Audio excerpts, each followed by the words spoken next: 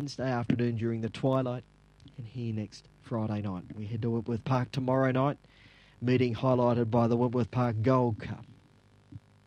Feature race over the 720. We are ready to run. Final race on the program. Favourite wearing the green. Set. Racing. Premier Sprite began poorly. The rails. Emily's Harp won the break and led on, settling over Rose's Revenge and Career One. They were followed by Zali Magic, digging up dirt.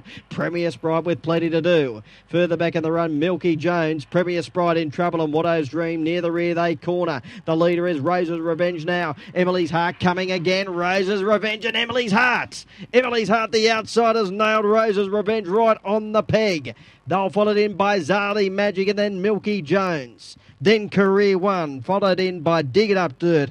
Premier Sprite and Watto's Dream, they came together on the top turn and have wound up at the tail. Emily's Heart has come again. Number one, Emily's Heart first, was headed by Rose's Revenge, who had a narrow lead, but Emily's Heart has knuckled down over the latter stages. And she's put in the big ones near the line and has been too strong. Emily's Heart first. 3 the wide, Rose's Revenge second.